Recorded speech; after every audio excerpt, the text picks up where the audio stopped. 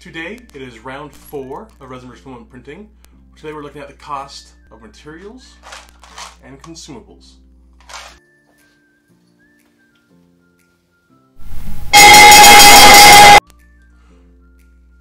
Welcome back to Thinking About Your Crafts. This is Dave.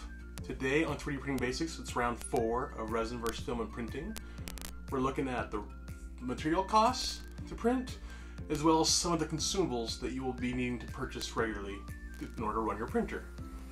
As of now, the score stands with resin with a point in print quality, the filament printer with a point in printer cost, and it was a tie on print speed. So now let's look at the material costs. The most common filament used on a filament printer is PLA. That is the one that you'll find the most often, the most frequently, and is used by the most people. It's a great material. I have very few issues with it. Pretty much everything I print is in PLA, with very few exceptions. Now, as for the cost of PLA, it can range. Just like anything else, you get what you pay for it. There's cheap filament out there, they'll be okay. There's great filament out there, they'll do great, but it's expensive. Here's kind of a little snapshot. If you see, there's a whole bunch of different varieties of filament out there. I mean, I've got here different filaments with wood that's in it, different ones that are metallic colored, clear, glow in the dark. You got TPU, which is a different material, which is flexible. There's ABS, PTG, tons of different materials that all do different things, different hardnesses, different costs. So if you go on Amazon and look, the price can range from anywhere from $14 or $15 up to over $40 if you're looking for the expensive stuff.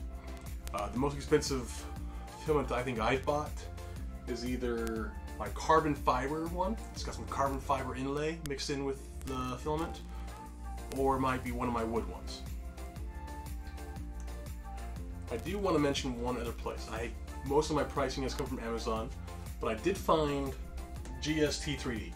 I found them when I backed a Kickstarter a couple months ago. They were the person's recommended for bulk filament. Looked them up. It's PLA plus, very similar to PLA. Some say it's better. Some people don't like it. I got 10 boxes for about $100. It's about $8 each. I think I got the $9.99 deal, which they actually have going on right now for Valentine's Day. Now for resin.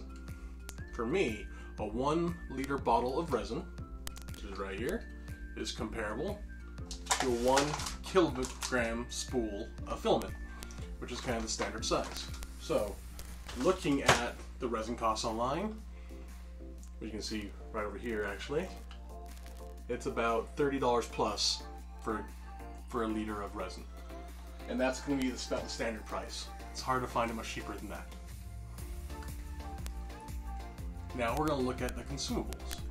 The main consumable you will have for a filament printer is nozzles. You go through some nozzles. They get clogged, jammed. If your leveling's way off, they might run into your bed and cause issues there. They'll be what you're changing out the most. Thankfully, they're very inexpensive. Here's a 25 pack for about $11. Simple, cheap, easy. The main consumable you'll have for your resin printers is FEP sheets. It's what goes at the bottom of the vat of your printer so that the light can come up through it and cure your resin. Here's a 5-pack I bought for $16. So it's a little more expensive, but I would say if you're handling your resin correctly, these will last longer than a nozzle. Just in my experience, I could be handling that wrong, but that's just how it is. So looking at these two criteria, at these two subjects, the material and the consumables, if you search around, you can find filament for cheap, and the consumables aren't that much. So I would say filament wins. There are other add-ons for both machines you can get, but we're not looking at that. As far as consumables go and materials go, filament wins this one. So with that, the score currently stands with filament at 2 in printer cost and material consumables cost, and resin at 1 in print quality, with that tie we have in printer speed. The next video I'll be making will be talking about once the printer has finished printing, what does that print need to be ready to be presented? What has to be done to it before you can paint it or move on to the next step. If you have any questions, please comment down below. If you like these videos, please subscribe, like the video, come back and watch us some more. We're going to try and keep continuing these videos and teaching more and giving you the information that we've learned through all this crafting. And thanks for watching.